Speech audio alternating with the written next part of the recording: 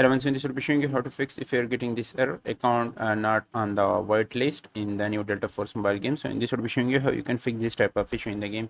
So the first thing you need to do is simply force stop the game and then clear the cache and data of the game. And to do it, hold the game icon, go to the app info.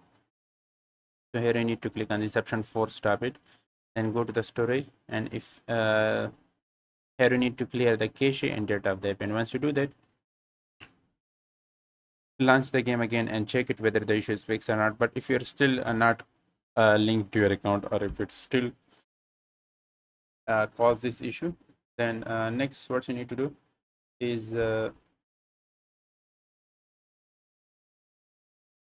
simply switch your network connection. So sometimes network cause this type of issue, so simply switch your network connection. So for example, if you are connected with mobile data, then switch to Wi-Fi, or if you are connected with Wi-Fi, then simply switch to mobile data and try again. So these are the next thing you need to do if you're facing this issue in the game.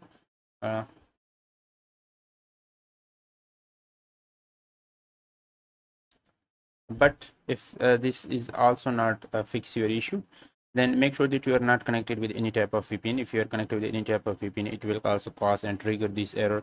And the last method is to uninstall the game and then install it. I hope this video help you. Subscribe to the channel for more informative videos. Thanks for watching, and see you in the next video.